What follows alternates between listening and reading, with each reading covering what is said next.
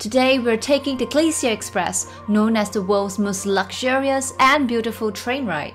From snow-capped mountains, glistening glaciers, to lush green valleys, and passing through the famous Landwasser Viaduct.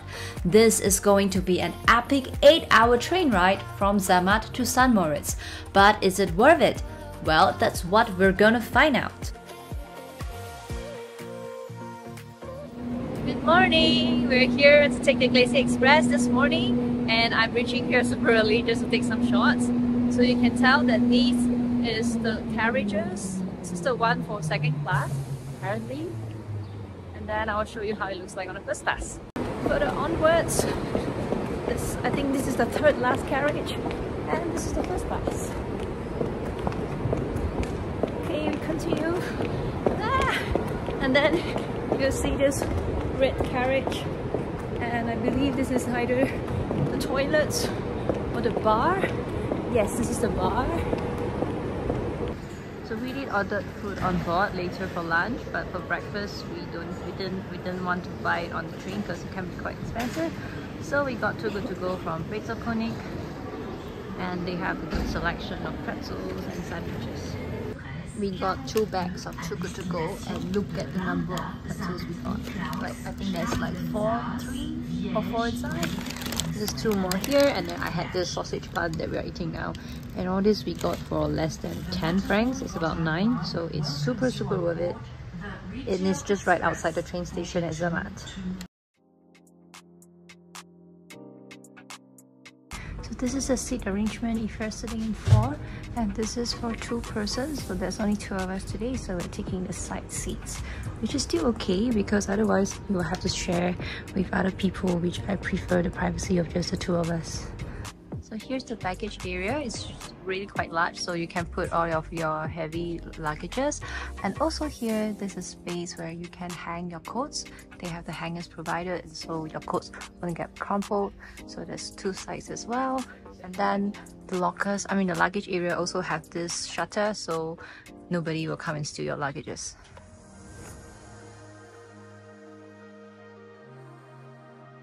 Setting off, so this is an 8-hour train ride, and it starts from Zermatt and passes through different places like Brig, Andermatt, and Kuh, and lands in St. Moritz at 4:27 p.m. It's gonna be a long ride.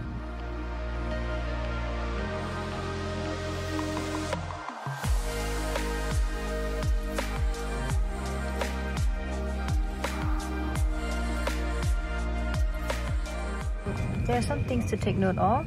They provide you with the earbuds, then you can connect to it. And when the gong sounds, there are supposed to be some commentary about the views that you will see. And there is also a charging portal for you here. But you have to bring the right adapter, then you can charge your phone. So this train is not the same as your other trains that you will take in Switzerland, because this is meant to be like a scenic train. It means the train will actually stop and it will actually slow down at some scenic points so that you can really take in sceneries and also take pictures. And so far right now we came during the month of March, and the snow has kind of melted, so we don't see a lot of snow sceneries at this point, but I think when we go up to higher, there will be more snow.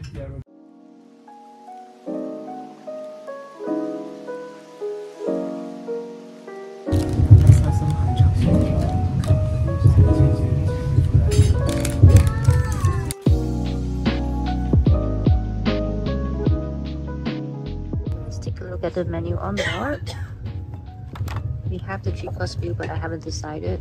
But this is the daily menu, and typically this is the prices between 25 to 30 francs. I would say that the meals can be quite expensive on board. So if you decide not to have lunch, you can also bring your own food. It is allowed to do so. It might be a little bit awkward because a lot of people might be getting their own food, so you'll be the only one not getting the lunch on board. But it's up to you, you can decide. This brochure on board, it's best not to just chuck it aside because it has quite good information. So there's one part that tells you information of all the different locations that you're going to pass by. So if you don't want to listen to the audio guide, you can just refer to this, and then you get a little description and understanding of the history of the different places.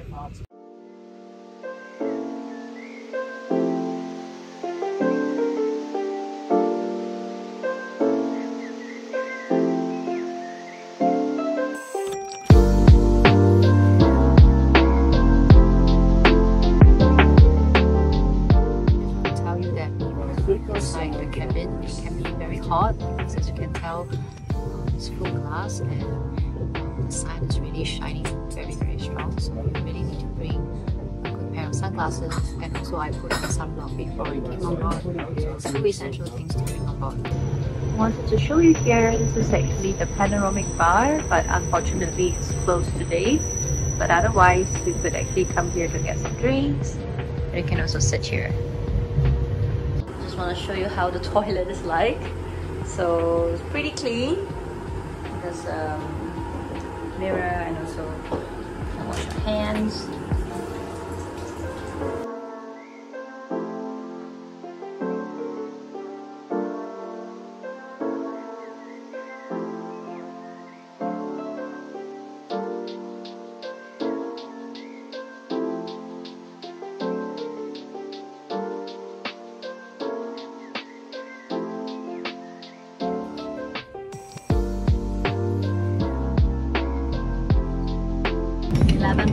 Now it's time for lunch. This is what we have. Okay, we have the first course. This is tomato soup.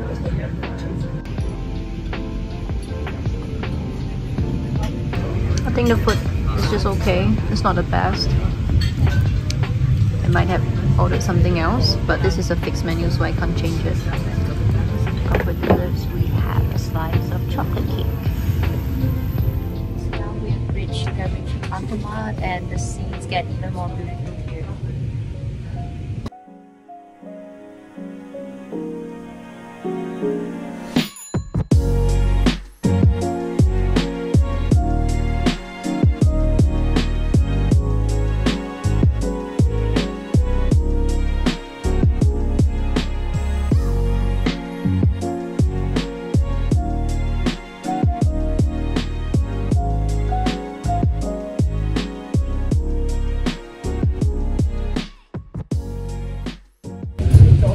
After Aftermath towards Descentes, and I think this is the nicest part of the thing, right? Just look.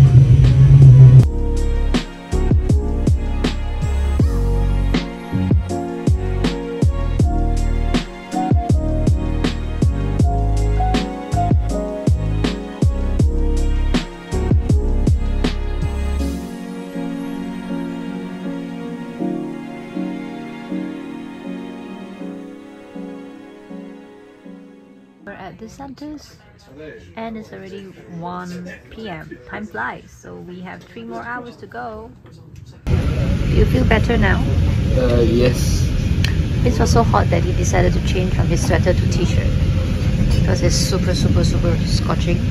So you can wear a t-shirt during the summertime, and I trust you'll be fine.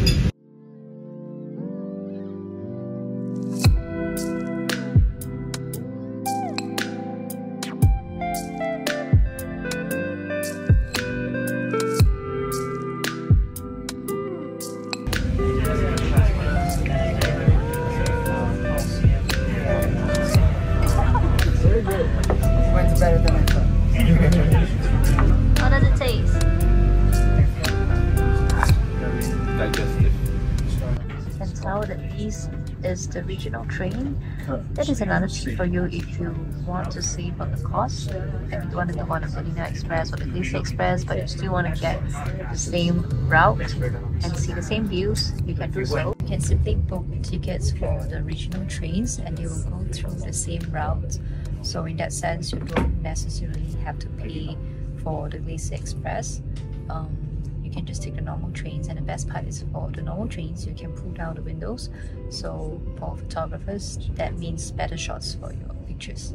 In terms of alternative stops, if you're not able to make it to either Zermatt or St. Moritz in my itinerary, if you're coming from Valley, which is the French side. I think alternative stops that you can board the Glacier Express routing from Berg or Andermatt. This is so that you will not miss the highest point at the Oberalp Pass. And if you're coming from the side of Zurich, but you don't want to go all the way to St. Moritz, an alternative stop that you can board is from Feats. That way you will not miss the Landwasser Viaduct.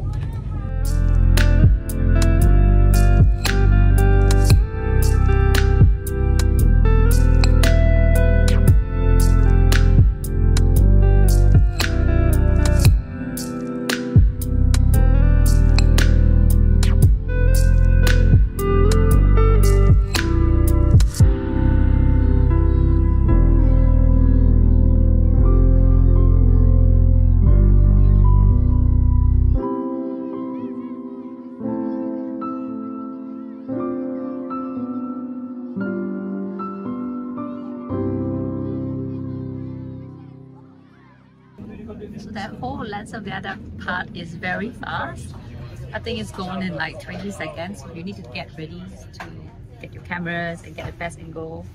But by that time, everyone will be standing up, and then there will also be the gong that will let you know that this is the time that you should get ready.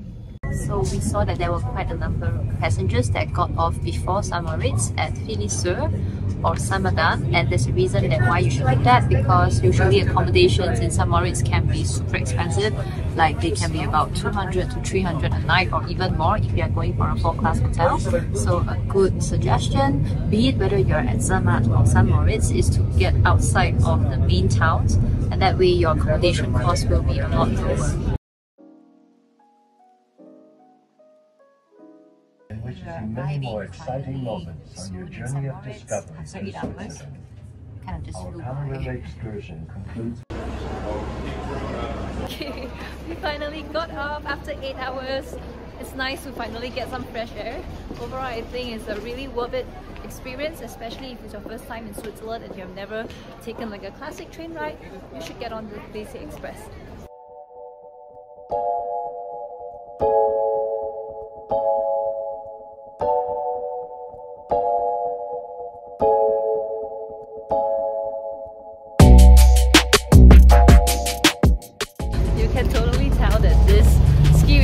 It's not quite the same. It's super luxurious. There's so many boutique stores everywhere.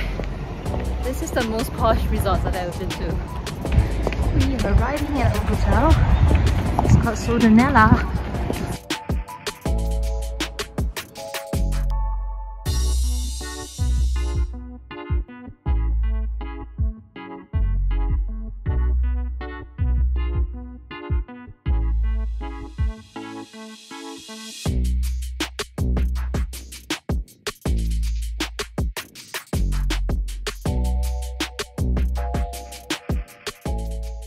I love this hotel. It has such a nice view of St. Moritz, and I got it at quite a good price, like below 290 francs, which is considered really budget for St. Moritz because most of the hotels are even more pricey than this amount.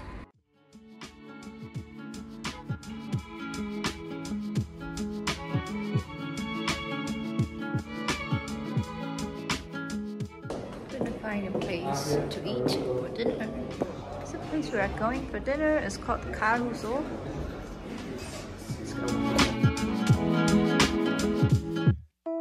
Italian food is good.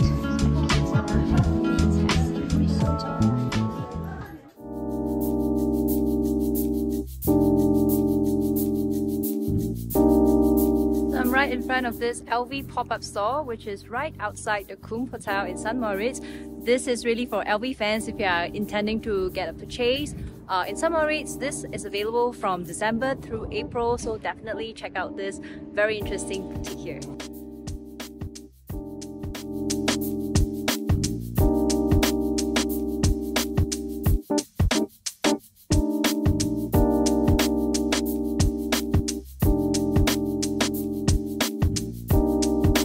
You can also sit out at the terrace outside. It's super beautiful. Nice way to enjoy St. Moritz.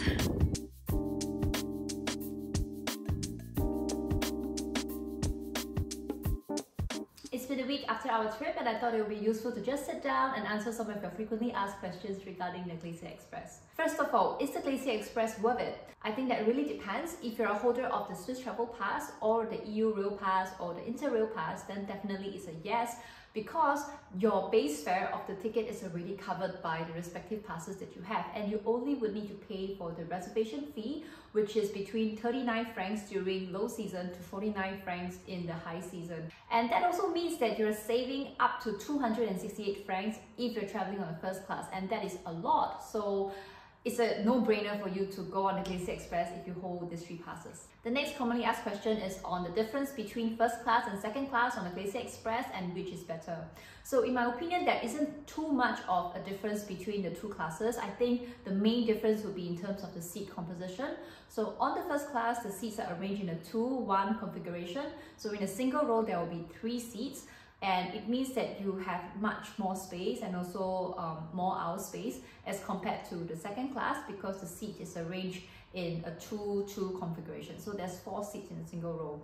And it also means that if you're a couple or a solo traveler, you may need to share your seats on the second class with other strangers who may be taking, you know, the 4-person seat, so you might have to share it with someone else, which can be a little bit awkward. But on the first class, you have the option to choose the single table seat between 2 persons, so at least you have a little bit of privacy to yourself in the same table. Other than that, I feel that in terms of the size of the windows, the food service, everything else is pretty much the same. So it really depends if you prefer to top up that 100 francs just for the difference in seat configuration. However, if you have already purchased the first class Swiss Travel Pass, then by all means you should go for the first class Glacier Express, right? Because it is already included in the cost of your Swiss Travel Pass and you only need to pay the reservation fee. The next question is always about the difference between the Glacier Express and the Bernina Express and which train ride is better. I honestly feel that this will very much depend on the type of traveler you are and the number of days that you have in Switzerland. If you have a longer time in Switzerland, say like 10 to 12 days, then maybe the Glacier Express is a better option for you, simply because this is a long 8-hour journey and you will need a full day just to complete this ride. And in contrast, if you're someone that is only here for a very short time, then maybe you don't want to spend your full day just on a single train ride. And then in that case, the Bernina Express might be a better option because it's also just for 4 hours and is not that long. If you're traveling with children, I think that the Bernina Express would be a much more practical option because it is a shorter 4-hour train ride, and for children below 5, I don't think they can sit that long inside the Glacier Express for 8 hours. If you're talking about sceneries, I think that both train rides are also pretty much comparable. Although for the Bernina Express, you will not be passing through Zermatt, but you will still be passing through the Landwasser Viaduct, which is along the Albular line. Both trains go by the same UNESCO heritage route. If you're chasing snow sceneries and looking out for glaciers, both rides have different views of different passes. So for Bernina Express, it goes through the Bernina Pass, and you will go up to the highest point, which is called Bernina. Whereas for the Glacier Express, you will be passing through the Oberalp Pass. Both have equally stunning snow sceneries. And the only key difference I feel for the Bernina Express that you'll be going on the Bernina line and you will be passing through the Brusio Circular Viaduct, which is really impressive, and that is something different that you will not experience on the Glacier Express. Considering that the Bernina Express is much cheaper than the Glacier Express, I think it is the most suitable options if you are a budget-conscious traveler. I have much more information in my written blog post, so if you are looking out for more information on the Glacier Express and the Bernina Express, do check out my blog posts. I will link them in the description down below.